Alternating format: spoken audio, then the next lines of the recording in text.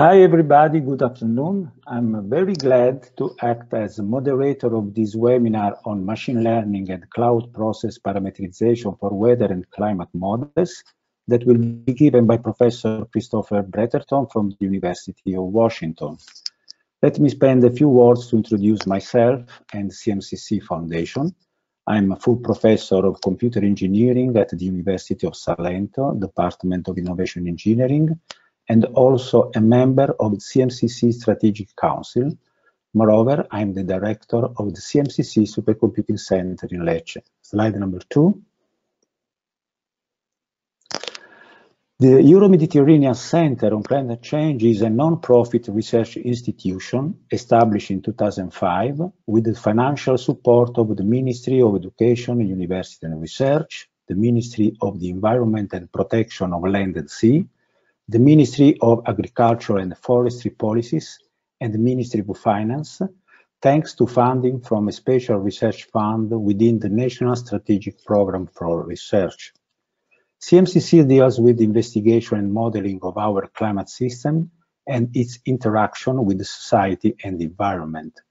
Our work is focused on sustainable growth, environment protection, and science development through adaptation and mitigation policies based on reliable and timely scientific results. As you can see from slides 3, 4, and 5, CMCC is made up of 9 research divisions spread throughout Italy. These divisions cover different research subjects, ranging from climate simulation and prediction to ocean modeling, scientific computing, and assessment of climate change impacts on our ecosystems. Slide number 6. Finally, CMCC was established to act as a center of excellence on climate change in Italy, and it represents both nationally and internationally an institutional point of reference for decision makers, institutions, as well as public and private companies. Now, let me introduce our speaker. Christopher Bretherton is a professor at the Department of Science Mathematics at the University of Washington. Chris is an atmospheric scientist who is actively involved in studies on cloud formation and turbulence and in the development of computer code for simulating cloud formation by atmospheric turbulence. This code is used in the 2 leading US climate models.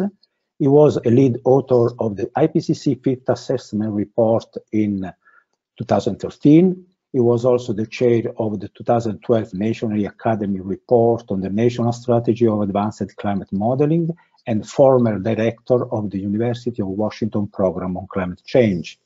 He is a fellow of the American Geophysical Union that gave him the Jules Charny Award in 2012. Slide number 7. Before handing over to Chris, I'd like to inform you that you can forward your questions to me during the presentation using the question menu available on the webinar system. I will then take care of passing them to him at the end of this talk.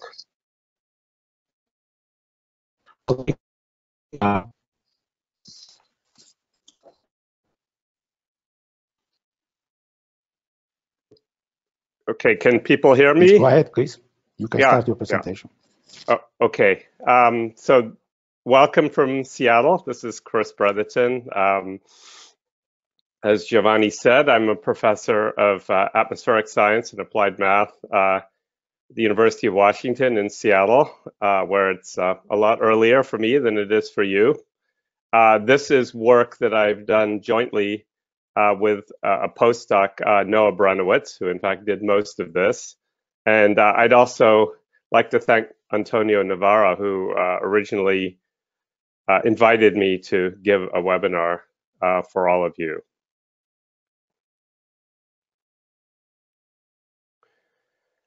So what I'd like to talk about is machine learning as applied to the parameterization, the representation of cloud processes in weather and climate models. And first, I'd like to spend some time giving you an appreciation of the problem and an understanding of why machine learning is an attractive approach for this type of problem. So this is a geostationary satellite image. You can see Baja California in Mexico, in the upper part of the center of the screen. And you can see many different types of clouds in this picture. Tropical convective clouds lined along the center in the intertropical convergence zone. You can see storm track clouds at the very north edge of the picture. You can see a lot of low-lying marine boundary layer clouds in the center of the picture. And an important feature that you really appreciate from pictures like this is that clouds are very multi-scale. They are not just on global scales. They're not just on the scales of turbulent processes, even though turbulent processes create clouds, but they're organized on all the scales in between. And this makes them a very challenging simulation problem for atmospheric models, because no model can resolve all of the scales relevant for cloud formation. For instance, we can look at a photo of the South China Sea. So this shows a region corresponding to about 100 by 100 kilometers, which is the size of a typical grid column of many global climate models. And what you can see within this picture is many different types of clouds. You can see some small shallow cumulus clouds at the bottom. You can see some large cumulus congestus clouds up higher, and cumulonimbus clouds with cirrus anvils even higher still. And the point is that within an individual grid box, you have all of this different cloud activity and variability. And in a traditional parameterization of clouds in climate models, you have to represent all of this subgrid variability in terms of simple statistics like cloud fraction, radiation overlap, precipitation overlap, and the vertical, etc. And we don't really know how to do this. There's no theory for how to do this. So we often use very oversimplified approaches to try to do this that don't work all that perfectly. In particular, an issue with representing cloud processes is that there are many aspects of cloud processes. So, for instance, clouds are formed often from evaporation of water from the surface. So there's a surface interaction component. Turbulence, small-scale turbulence, brings that water up to the point where it can condense into clouds. Those clouds may then rise freely on their own in cumulus convection all the way through the depth of the troposphere. During that time, they could be condensing liquid water, ice, they could be precipitating it. And so these are many different parameterizations within a climate model. So in a typical climate model, all of these processes, turbulence, cumulus convection, cloud microphysics, surface processes, cloud fraction, they're all actually represented by separate subroutines within that model. So that's one issue. Another one is, of course, that we have to highly idealize the representation of some of those processes. So the picture on the right here shows a parameterization of shallow cumulus convection, i.e. cumulus clouds that are not heavily precipitating and rise only into the lower part of the troposphere. And the horizontal lines are the edges of grid levels in the model. And the main point about this is, of course, we've had to highly idealize all of the processes that go into the formation of these types of clouds and represent them in very simple mathematical terms, which we know only capture some of what is really happening. So necessarily our parameterizations of many cloud processes are extremely oversimplified. They're developed by experts, but they're very subjective. And as a result, especially when we put them together, they work quite imperfectly. And this then leads to biases in models. So for instance, one famous precipitation bias, which is almost certainly primarily related to cloud processes, is the so-called double ITCZ rainfall bias, where climate models, whose multi-model mean is shown on the left here, have a single maximum in precipitation in the eastern and central Pacific, so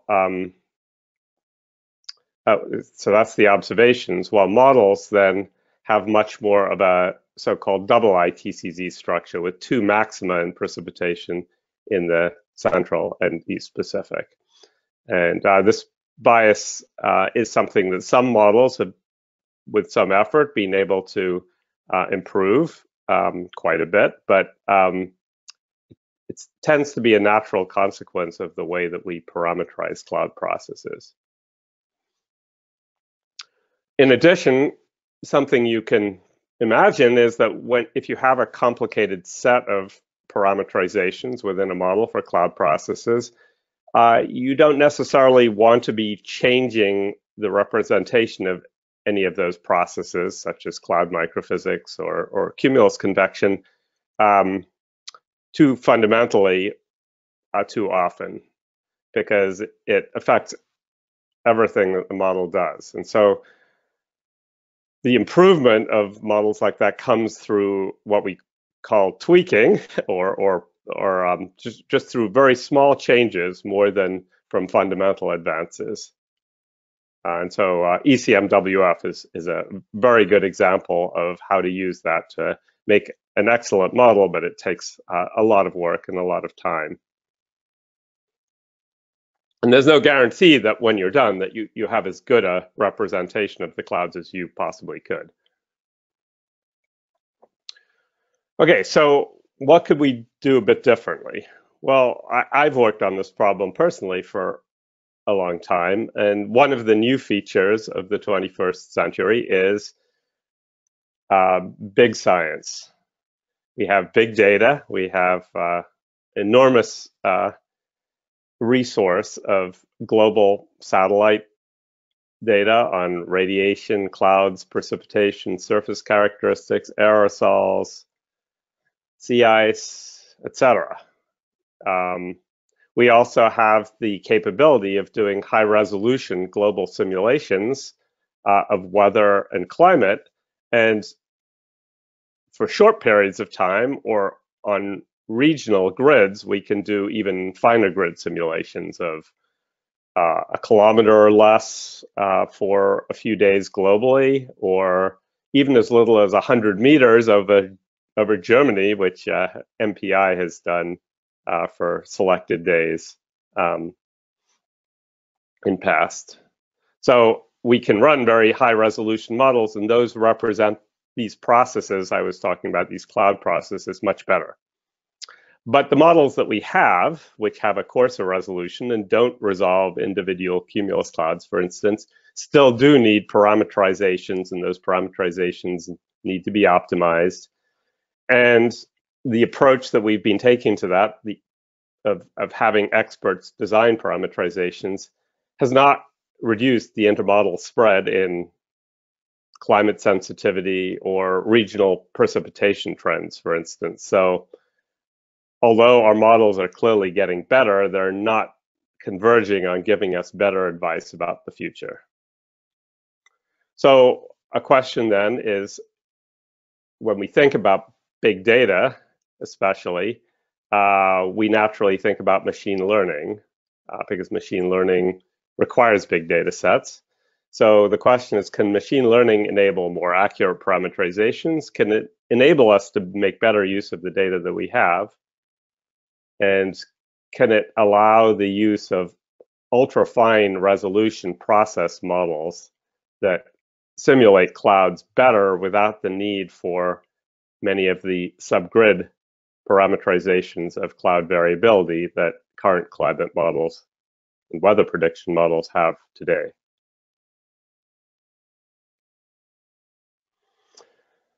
So over the last few years, there have been a number of attempts to apply machine learning to weather and climate.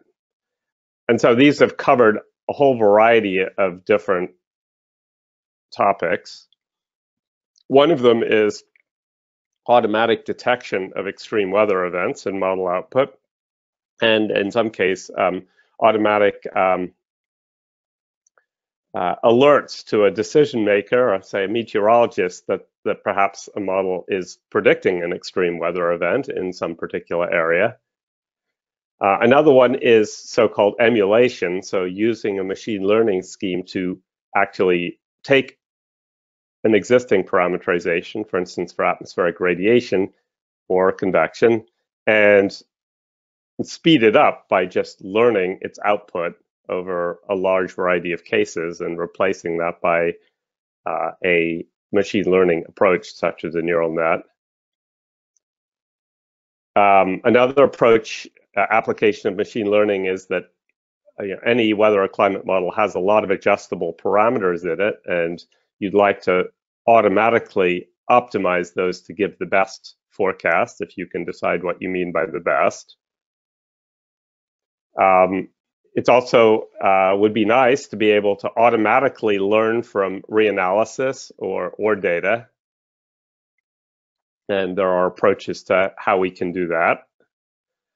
The approach I'm going to talk about involves trying to make a parameterization for a coarse grid weather or climate model from simulations from a much finer grid model, which represents the cloud processes more accurately. But I want to stress that this is only one application of machine learning. I'm going to tell you about that because it's one of the things we've been doing. We've actually been working on a couple of these other topics as well. And in particular, although there is a lot of really interesting recent work on this, in particular, I would recommend to you this paper by Rasp et al. I'm only going to tell you about our work because we only have a certain limited amount of time. So just a couple of issues with machine learning. Machines are designed, or machine learning is designed to work with large amounts of data. People have evolved to learn how to extrapolate from a very small amount of data. So we're very good in taking one or two cases and making a decision. It may be faulty, but we can make a decision on a couple of cases probably more reliably than almost any machine learning algorithm could do. But given enough cases, machines can do better than we can because we just can't train ourselves that accurately. We sort of, our brains are wired to make use of relatively limited data. In addition, another issue with machine learning for climate in particular, a challenge that I don't think we've really solved, is that you can't really take a machine learning algorithm and extrapolate it outside of its training regime and expect it to work well.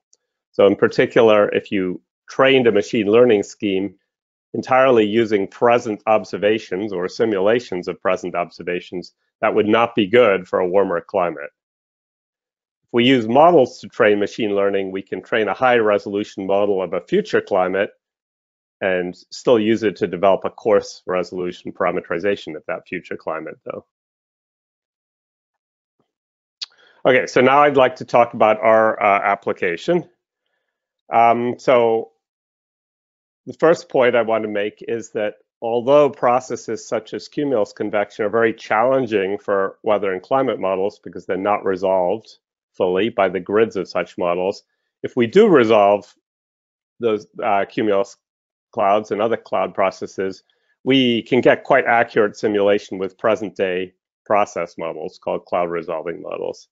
And this picture shows you an example called the Giga LES from Murat Kurudinov.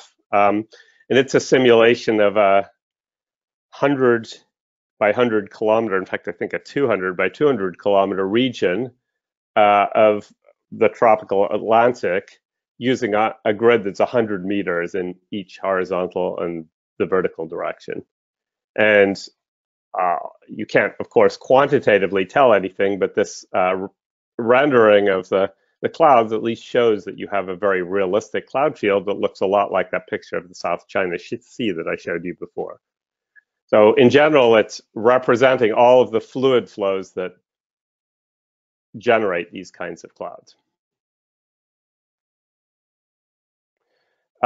This next figure is from the Japanese NICOM global cloud resolving model. So this model is now being used for a decade, more than a decade, to simulate the atmosphere without use of a cumulus parameterization at grid resolutions anywhere from 14 kilometers, which really isn't adequate for that purpose, all the way down to less than 1 kilometer globally, of which resolution the model can only be run for a few days. But at sub 1 kilometer resolution, this is an enormous computational achievement. And this picture just shows views all the way from the global view in the top to zooms in on smaller and smaller regions of the atmosphere, so that the picture on the right is in fact the model output shown at 1 kilometer resolution, where you can see individual cumulus clouds rising from the ocean into the upper troposphere.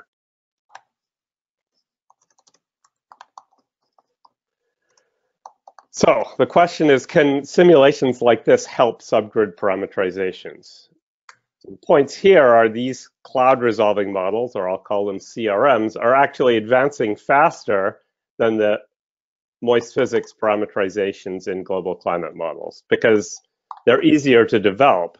And the reason they're easier to develop is that in a cloud resolving model, the cloud properties and air velocities are largely resolved. They don't vary much within a grid cell. And that means that you need to parameterize physical processes, such as liquid and ice microphysics, aerosols, very small scale turbulence, but you don't need to, you don't need the complexity of a climate model, which has to parameterize all of the variability of clouds within a grid cell. In particular, if you use resolutions, horizontal grid resolutions less than about 5 kilometers for cumulonimbus clouds, and less than about 250 meters for boundary layer, shallow clouds, those models seem to work well enough to provide realistic reference data sets for parameterizing cloud processes in climate models. But and so in fact, we have a program called, was originally called GCSS, and now it's called GAS, the Global Atmospheric System Study, which uses this approach of trying to use high resolution process models as a bridge between observations and parameterizations. And that's led at places like ECMWF or NCAR or MPI to much better parameterizations of cumulus convection and boundary layer clouds. But progress has been slow because in the end, the human in the middle of this picture is a bottleneck, because we can't take in the complicated information in these simulations and turn it into parameterizations, or it's hard to do that. There are very few people who are trained to do that. So that suggests, again, that we should use machine learning for this problem. And in particular now is the time for that, because we have increasingly large and comprehensive training data from both high resolution observations and high resolution cloud resolving model simulations.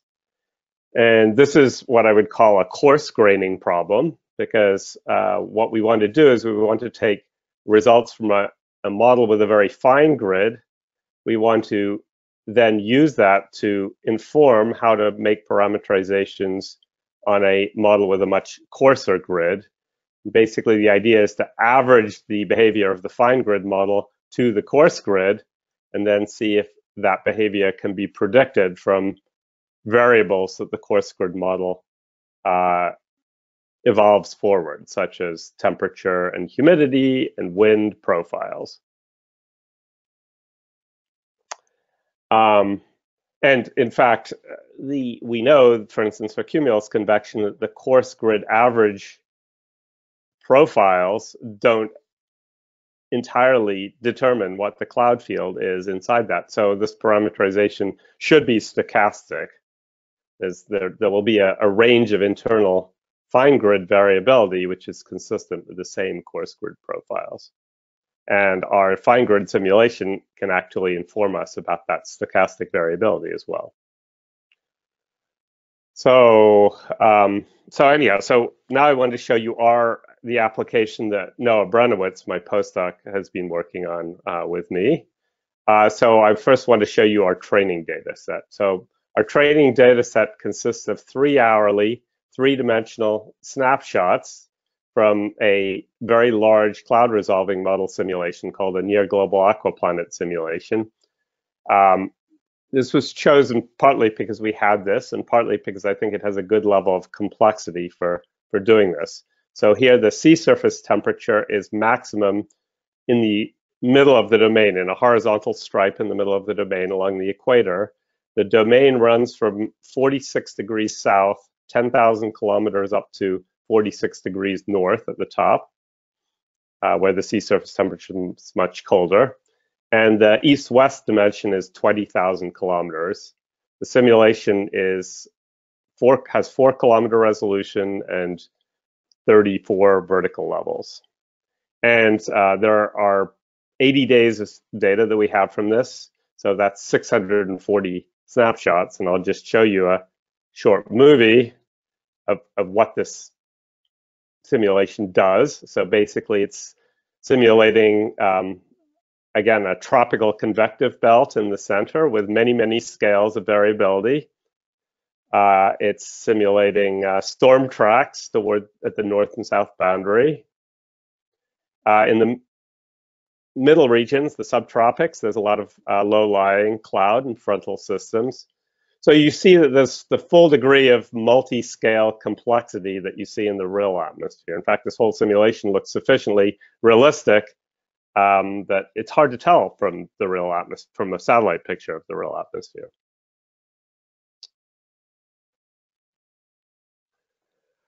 So what do we do with this? Well, what we do is we take this simulation, and for each 3-hour chunk, we coarse grain the 4-kilometer resolution data to 160 kilometer boxes. So 160 kilometers will be the resolution which you can think of as being our target global climate model. We chose 160 kilometer resolution because the decorrelation time of precipitation over 160 kilometer boxes is about 6 hours, which is bigger than the 3-hour sampling time. So if we use too small a coarse grain box, we actually wouldn't be able to resolve the variability within that box in time. But here we can. So then what we do is we take in this case, just the tropics of the simulation. We divide it into 160 by 160 kilometer boxes, and then we average over those boxes, and we get the picture at the lower right.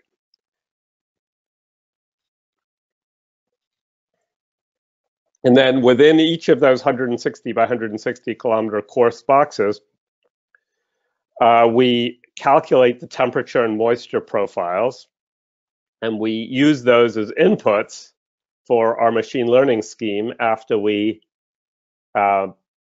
pre-process them by centering them, scaling them, and putting them all in the same vector. And so basically, we have something like 68 inputs from these two profiles, each of which has 34 vertical levels.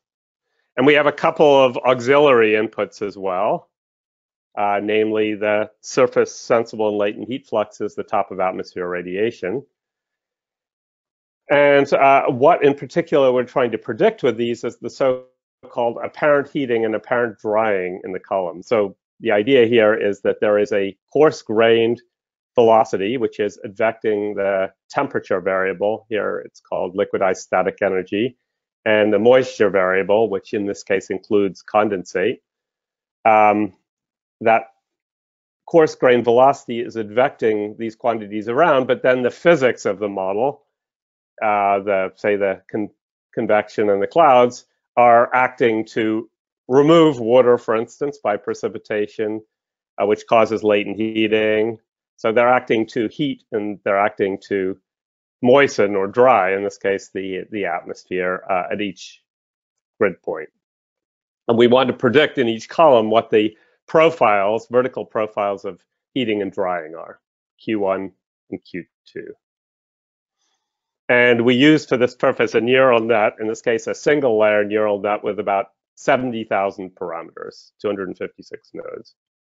So we have about 1.3 million samples, coarse grain grid columns from the simulation. So 70,000 parameters and 1.3 million grid columns still doesn't cause the model to be too underfit to the data, or too overfit to the data.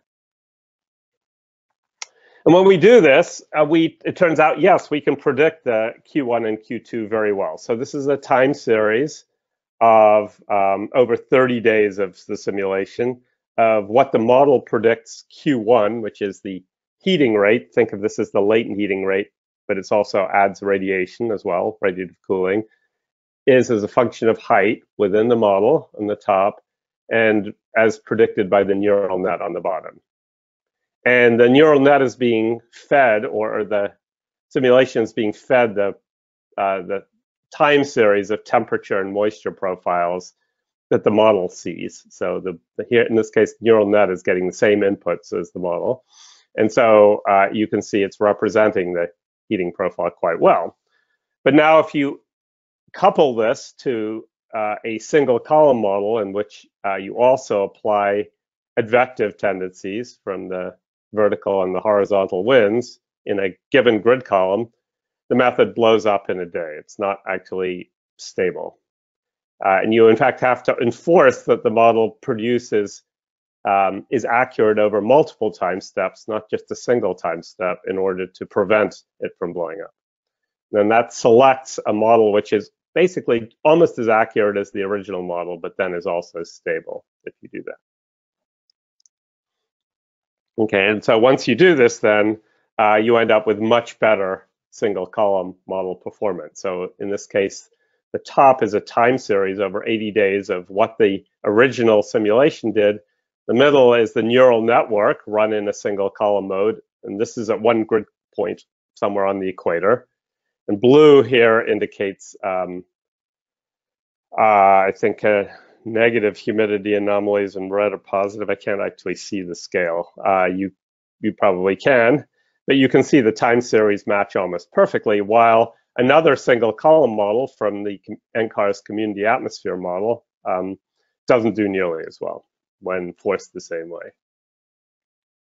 Okay, so lastly, I just wanted to show you some testing in a full three-dimensional setting. So now we're going out of a single column model. We're just using this as the only parameterization of all physics processes in our global model. And so now we're running our original cloud resolving model, but instead of running it at 4-kilometer resolution, we're running it at 160 kilometer by 160 kilometer resolution with this neural net, or with a variation on this neural net parameterization as its moist physics parameterization. So it's doing clouds, it's doing radiation, it's doing everything.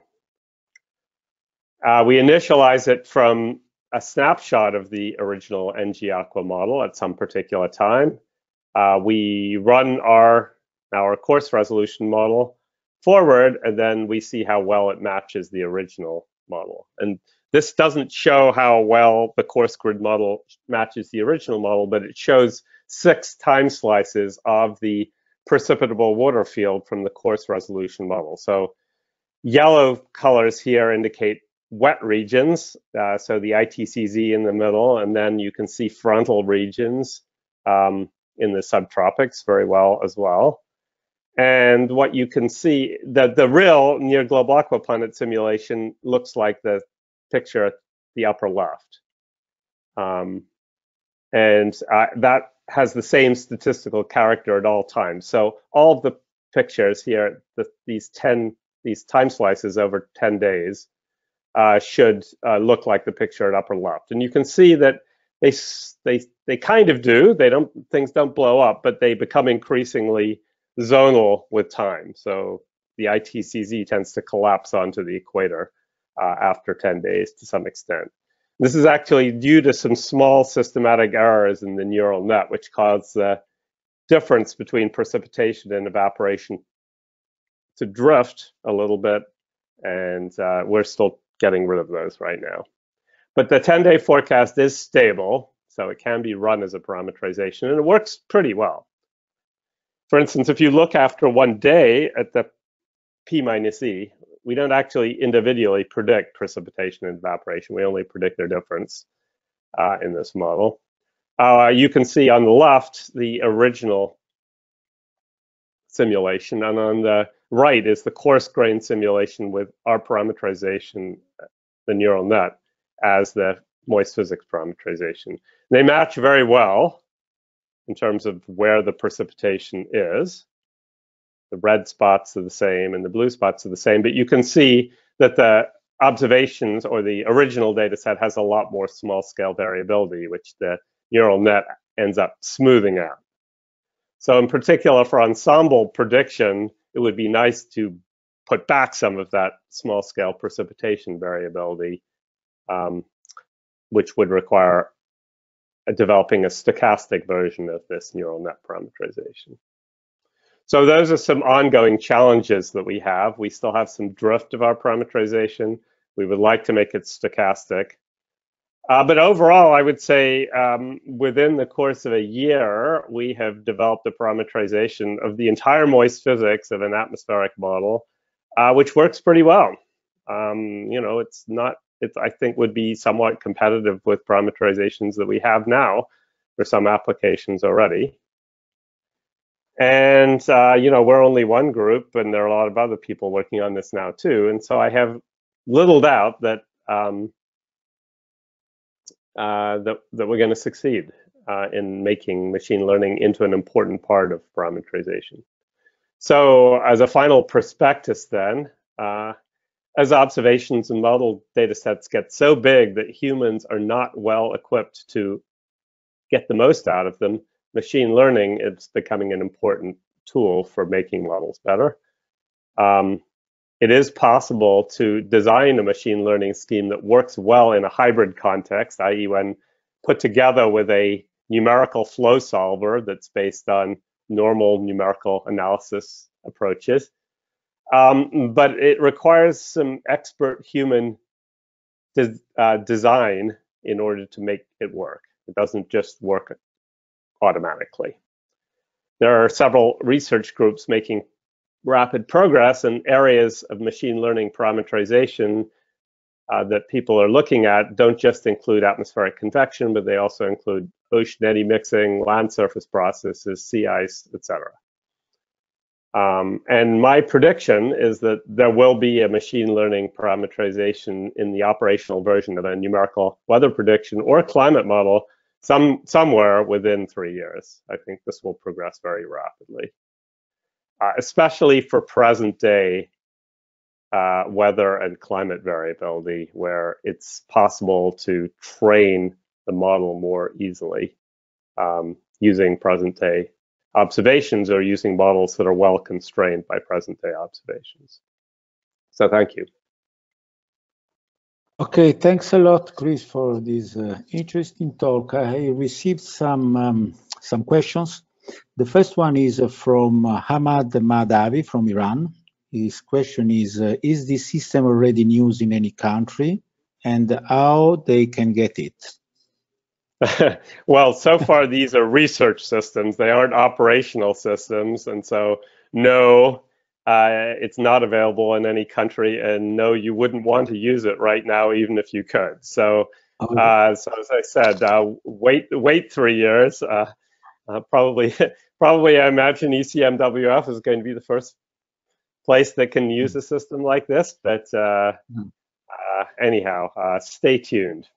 Okay. So Hamad is also asking if this weather data can be used together with other big agricultural data. Yeah. So this, again, what we're trying to do is we're trying to make parameterizations that fit within weather forecast models. We're not trying to make complete prediction systems. So the question is, you know, to the extent that you can use the output of a numerical weather prediction model to help agricultural forecasts, for instance, by better predicting precipitation, then of course this can help. But it's not a self-standing system. It's part of a numerical weather prediction model. Okay, so there is a Jennifer Lanier. She said, "Thank you, Chris. Very interesting.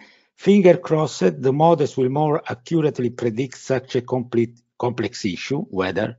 And so she was unable to stay for all the presentation. Then there is another question from Deeps Kumar Jain.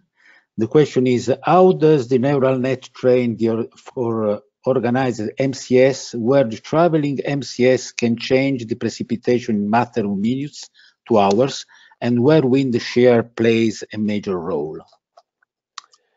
Yeah, so all of these are good questions. So I think I'll go back to this precipitation plot from the previous page. So, because this shows, what a neural net in this case can and can't do.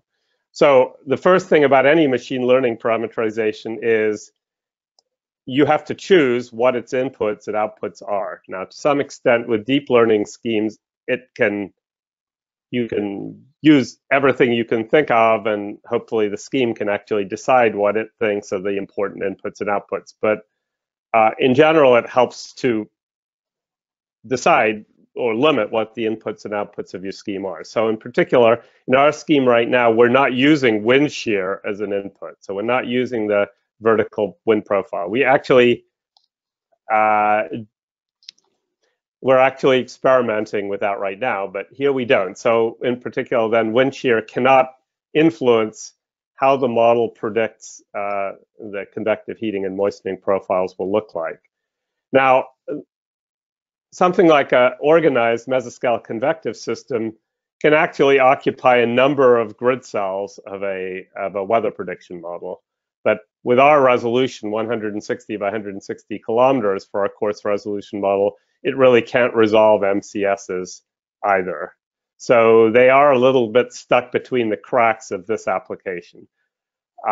But that said, I would say this kind of training data set does include organized mesoscale convective systems in the 4-kilometer model, and we could learn how to parameterize them better using, say, a 40-kilometer grid, where it would only be the finer scale features that we would be trying to parameterize, and the coarse scale organization of the MCS would be explicitly simulated.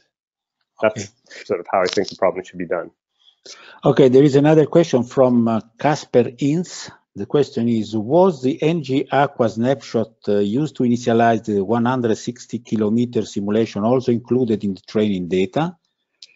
Did you in any way make sure this snapshot was not outside the domain of the parameterization?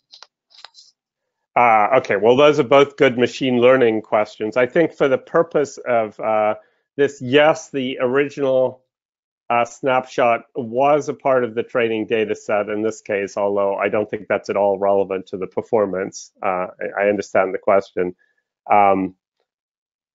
In fact, though, the way the model is trained, you have to calculate the apparent heating and moistening from the difference of two snapshots. So no one individual snapshot is really all that relevant. It's the evolution of snapshots. And so from that point of view, the one initial condition doesn't somehow bias our machine learning scheme. And then in terms of the other question, let's see, what was, can you repeat that, Giovanni, the second part of the question? Did you in any way make sure this snapshot was not outside the domain of the parameterization? Oh, yeah. So no, right now we do not have anything that, so we don't have any test saying if you're outside of the training range that the model will somehow say error. It just might blow up right now. Partly that's because in this very complicated 68-dimensional space, it's very hard that we're using for the machine learning parameterization predictions. It's hard to decide when is data actually outside of its training range.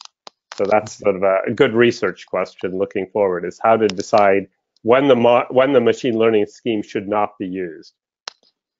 So there is Arturo Quintanar. He says, I wonder how this strategy with neural network can be hybridized with super parameterization a la David Randall and Tali. Yeah, okay, so in fact, the Rasp et al. Paper that I told you about, Stefan Rasp and Mike Pritchard and Pierre Gentine published a very nice paper where basically they're using machine learning to emulate superparameterization. So they basically, superparameterization is an approach where you use a cloud resolving model in each grid column of a climate model. And they had a very large or very long run of a superparameterized simulation, again, of an aquaplanet, that they then turned into a simulation of what that superparameterization did in terms of predicting the moist convection, and it worked very well. So this can work very well as a substitute for having to run a full superparameterization. You train the machine learning scheme on the superparameterization and run that instead. So we have a lot of questions, Chris. So there is a Tino Manzato. Is asking, is it possible to apply the same approach of simulating subgrid parameterization of climate model also to high resolution 1 kilometer LAM model? For example, assimilating with neural network what is explicitly resolved in a 50-meter LAS? Yeah, I think it's entirely possible to do that. And the big caveat is it takes a lot of fine resolution data, and that fine resolution model output, the 50-meter output, has to cover all of the cases that you are going to need to learn about the subgrid behavior of the 1 kilometer model. Mm-hmm. So you have to have an adequate training data set to cover all of your cases, and you know, so you have to have a strategy for how you're going to generate that. Andrea Bertini says, when you talk about machine learning, are you including deep learning? Yeah, so the network I showed was a one-layer network. The Rasp et al. Paper used a 9-layer network, which is considered to be neural net, which is considered to be deep learning. And in fact, the results I was showing for the full near global aquaplanet 3-dimensional case, we're using, I think, a 4-layer neural net. So that's also getting toward deep learning. So deep learning is normally considered to be where you have a neural net that doesn't just have one layer of neurons, but it has multiple layers of neurons. And so it can sort of start to internally recognize features in your data set rather than you telling it what's important in the data set. So, thanks. So Jennifer Way is asking something that I will answer later, because she's asking if this presentation will be posted somewhere. I will say something at the end. Matteo San Giorgio is asking, which is the complexity of the neural net you used? Number of hidden layers, number of neurons per layer, so on.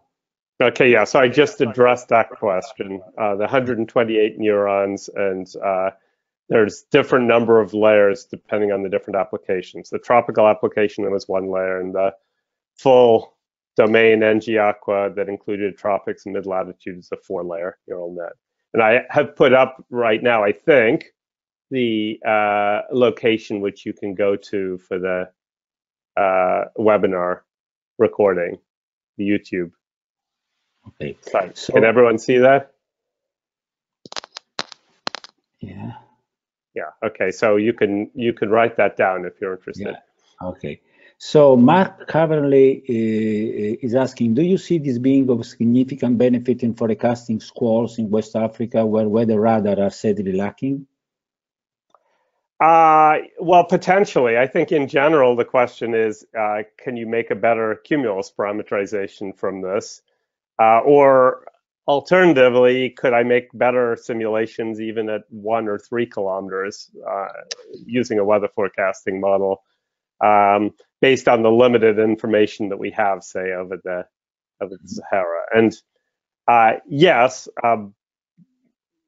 but I should say that, for instance, we have regional models that try to forecast West African squall lines using higher resolution models already, using 4 kilometer or 3 kilometer resolution models already.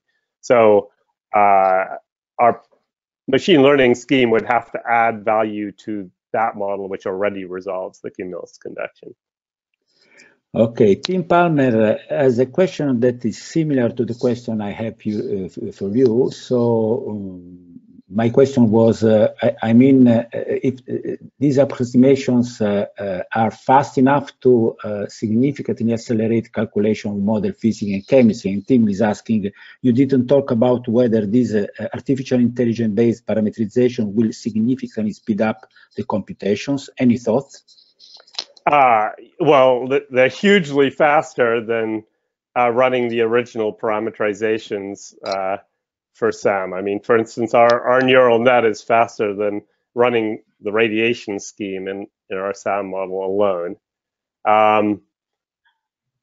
You have some numbers just to say percentage? Well, so ironically, we haven't worried too much about that because we're using a model, a cloud resolving model that was not really originally designed for 160 by 160 kilometer grids. We have to run our 160 by 160 kilometer simulations at something like 1 minute resolution, which means that all of our effort is spent on advecting things around. The neural net takes none of the effort whatsoever right now. So, I mean, in some sense, the answer to what Tim is saying is if you make your neural net very efficient, you end up spending all of your time on the advection scheme anyhow. So the neural net is definitely efficient enough that becomes the trade-off you're probably going to make. Okay, there is another. We have a lot of questions. I don't know if we can answer to all these questions. Anyway, Taira is asking, have there been comparison done for this model to other models? And what are the unique opportunities this model offers that others don't? Well, again, it's very early days, so we are not really in the business of comparing this to other cumulus parameterizations yet. I did show you a single column comparison of our approach to the single column version of the community atmosphere model, which is a full physics conventional climate model with parameterizations of cumulus convection, microphysics, etc. And our approach for that case worked a lot better, but I should say that the approach was being trained on the same data set, different, and not the same data set, but a similar data set to the one that I showed the comparison on, and the single column version of CAM was not. So I think it was a bit of an unfair comparison. We should have been able to do better. Okay. But in future, I think it's the case that obviously we'll have to do those comparisons. Fiat Samed is asking, how are you imposing energy conservation in the neural network output? In the sense that is the predicted Q1 consistent with conserved MSA budget? Yeah, so we actually check energy conservation. We can check basically moist static energy conservation. It's a little bit,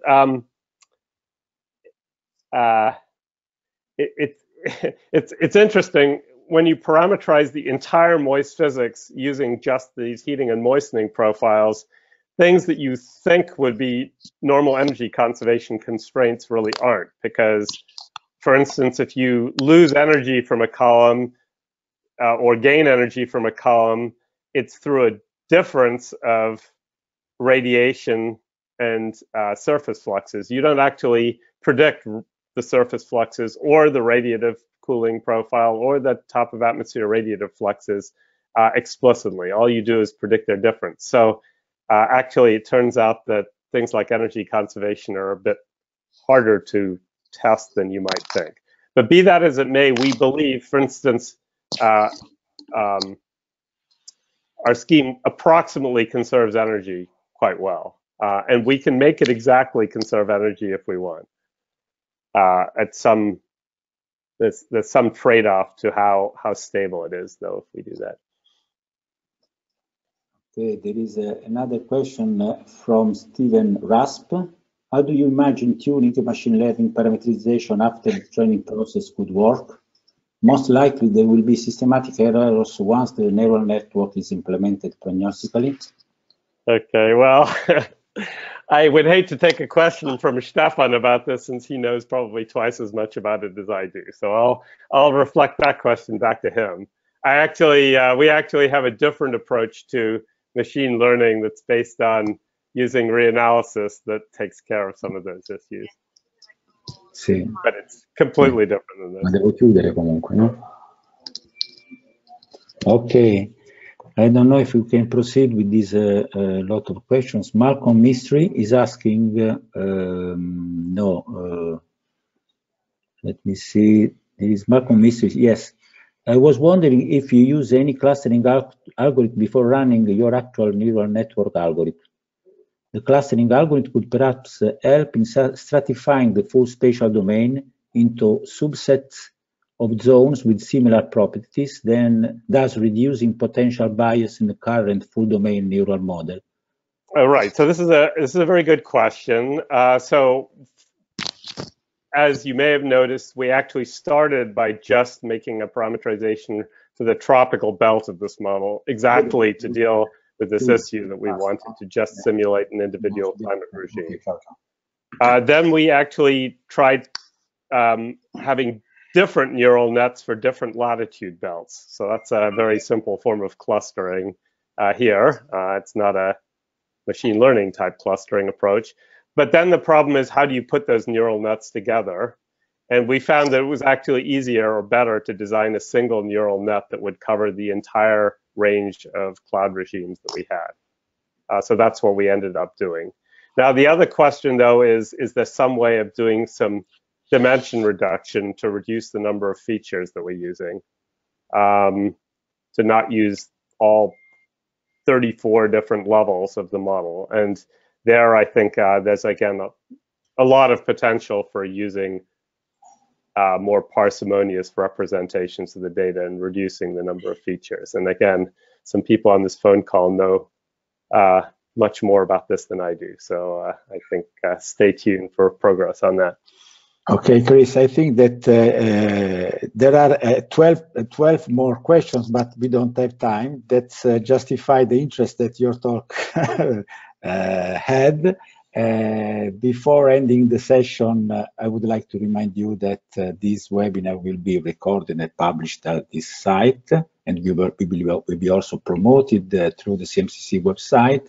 And if you go to the last slide, Chris, please, because there is the next I think webinar. I'm on the last slide. No, no. Okay, yeah, I got it. So, the forthcoming webinar on low carbon will be held on November 27 and will be given by Tobias Schmidt and Jan Steffen from the Energy Politics Group, ETH Zurich, and the moderator of the webinar will be Elena Berdolini, Senior Researcher at the European Institute of Economics and Environment in Milan. So I would like to thank everybody, especially you, Chris, for the interesting talk. And as you can see, this argument is very, very topic challenging. So I think that in the future we can have more opportunities to share our impression and scientific results on machine learning for climate. Okay, so thank you to everybody, and see you next time.